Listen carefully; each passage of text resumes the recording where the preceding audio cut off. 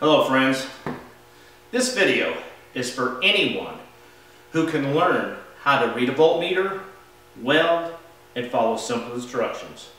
You can supplement your income and earn over $100 an hour offering this unique, in-demand refrigeration service. Here's a list of reasons why you should at least investigate this opportunity. For a limited time, the hands-on training is free. And if you can't come for our training here, you can learn at home with our manual and with phone support. There's no EPA certification required. There's no competition. To help you grow, we refer customers to you. There are approximately 11 million of these refrigerator systems needing service today, and only a handful of qualified technicians across the U.S. This service will lead to 40 million other appliances needing serviced. There's no 24/7 on call, hot attics, or crawl spaces. There's a minimal startup cost, and this market grows every day, and there is never going to be a better time to get involved than now. The rest of this is a few of our videos that prove there is a desperate need for qualified people who know how to properly troubleshoot and completely repair these refrigeration systems. Don't take my word for it. Contact your local RV service centers. Tell them that you have an RV refrigerator that won't work on electric or LP. I'm confident that most will tell you the cooling unit is no good. Next, ask them if they repair and recharge that cooling unit. I'm confident the answer to that will be no. And what they'll tell you is you need to throw it away and buy a new one. First of all, there are many other things that can cause that symptom. They didn't properly troubleshoot that unit. It just seems, unfortunately, that most in the industry, RV industry, is going to tell you, throw it away and buy a new one. Second, if it is the cooling unit, it can be successfully repaired.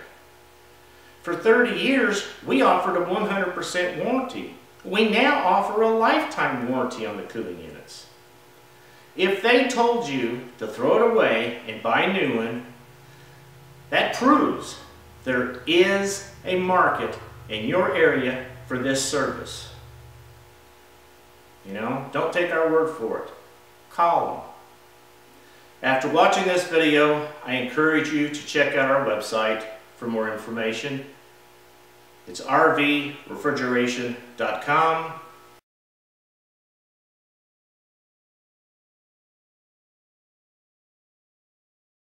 Hi, and welcome to Ford's RV Misdiagnosed RV Refrigerators. We'd like to welcome Mike and Ann, and they're going to tell their story of what has happened with their RV refrigerator. So, Mike and Ann, I'm going to turn it over to you and just let you tell your story.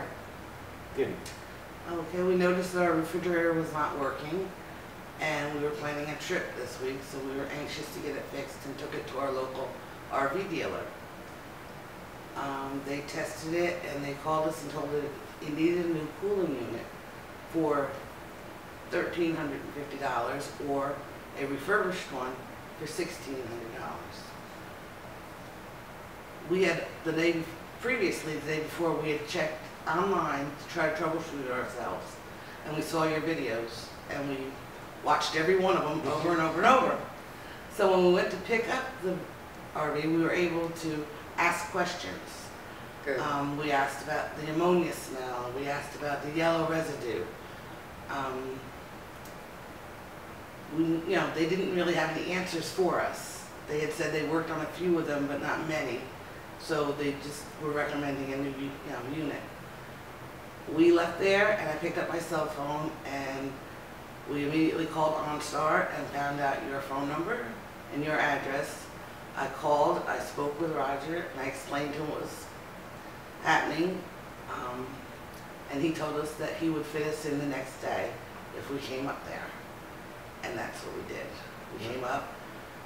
It turned out to be a heating element. The repair was under $300. And we were able to stay here and go sightseeing while they fixed it. Great. How did the other technician determine what was wrong? What steps did he take? He actually didn't know how to fix it. We put some wires to reverse the electricity or something like that, but he only had it on there for a half an hour. Right. And the first thing we were told when we got here was it had to be on 6 to 8 hours in order to get a reading. Right. And the best part of the whole day is when we picked it up that morning. He had the unit running, and he put his hand up to that heating element, and he said, "Oh, your heating element's fine. It works real good."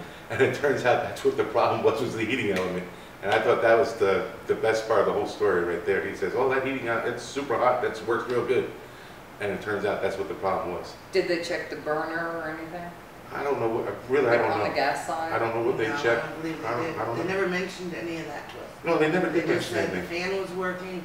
They just said it had no ammonia in it. They said that there was no ammonia in it. Right. It was totally out of ammonia, and that's the reason that it wasn't working. Working fine now, so Was there a condensation drain tube on your unit? Yes, it was broken. It was brittled and broken off just inside the cover. Okay. Was there a plug in the end? It was broken off, yeah. Okay. Now we have them like you, the hose, The hose, Yeah. like you showed in the video. Do you think you saved money by coming here? Oh, we know we did. Without a doubt. definitely saved money. And we got a vacation to boot. That's awesome. A mini vacation. If you were traveling, would you search for one of our RVRN members that is on our referral page at our website? Yes. Without a doubt. Do you think there's a need for an RVRN member in your area? Yes.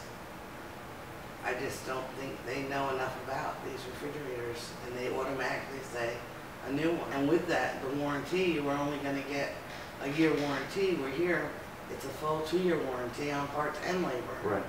Basically, when our technician worked on the refrigerator, he found that the burner needed cleaned. The flame is much higher now. The heat element had a crack in it, and it was also the wrong wattage. The condensation drain tube, as they said, was brittle, so we replaced that with the see-through hose and put a cap in the end. And also we found that the thermistor was in the wrong place. This just proves what we have said, that sometimes it's a combination of things. It's not always the cooling unit. It may not be just one thing.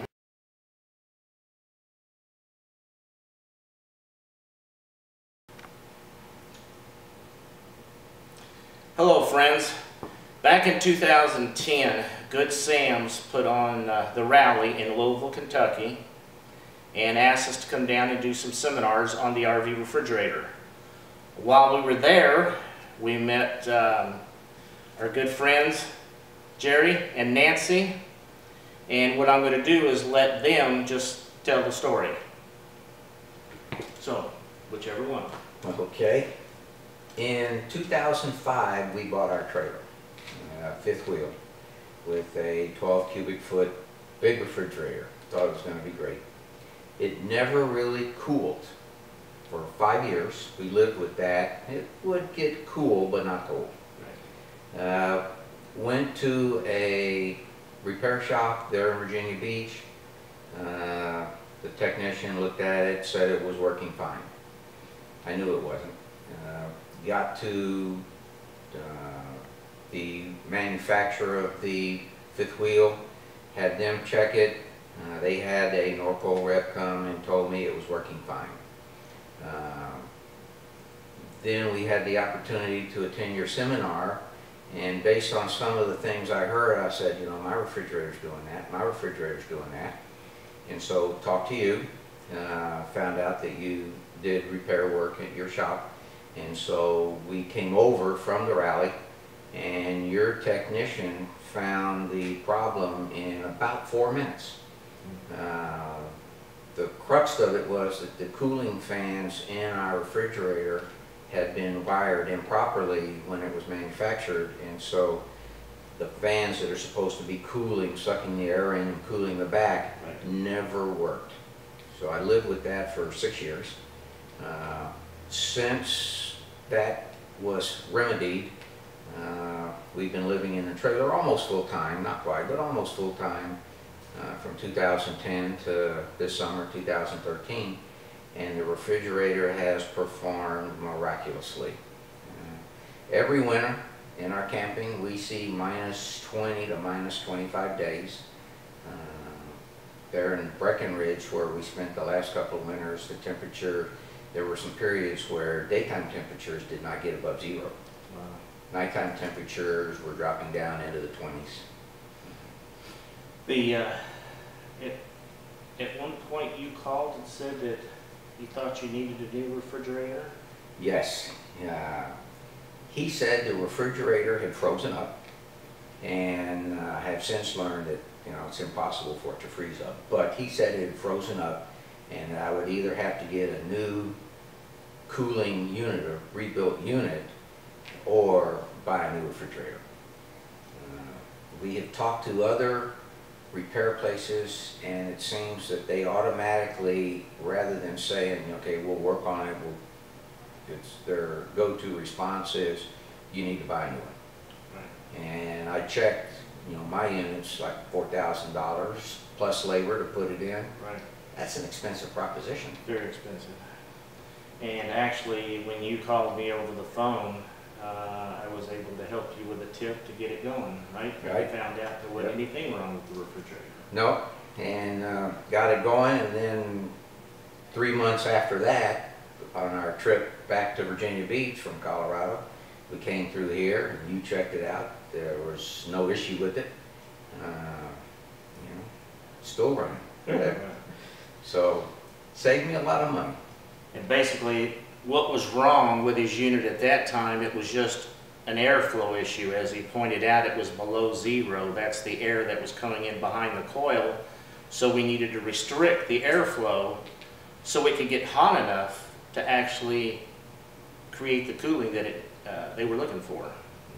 And it's still working. I mean, those things will last a while if properly taken care of. That's the key right there, yeah. And that's the reason that we're doing the videos, and the reason you're doing this, and I sincerely appreciate you doing this, because we're trying to let the RV owners know that you don't have to, because if you have a problem, you don't have to throw it away and buy a new one. It's just a matter of finding the right person that knows how to work on it. It's a matter of having the right tools and the right knowledge and knowing what to do with them. Thanks for watching, and GBYY.